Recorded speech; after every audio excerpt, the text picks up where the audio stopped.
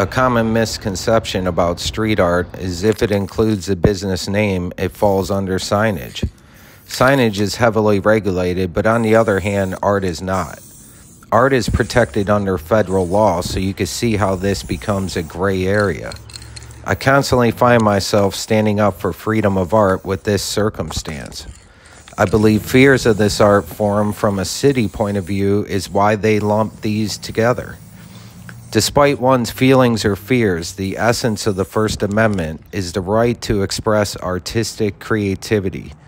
I feel too many people are getting comfortable following unjust rules out here. Funny thing is, the exact people I'm fighting for will fight me on the issue.